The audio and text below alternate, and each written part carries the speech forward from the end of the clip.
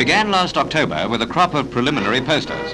Now the bananas are here in person, and at Avon docks they're welcomed by Bristol's Lord Mayor.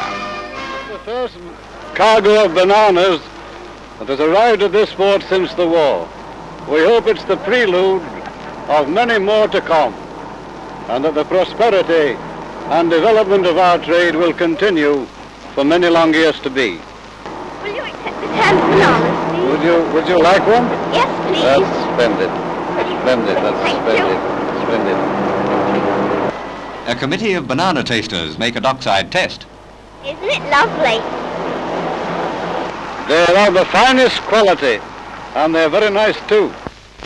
This first shipment of 5 million goes to children under 18 living in southwest England. For the not-so-lucky parts of the country, there's news that other boats are on the way.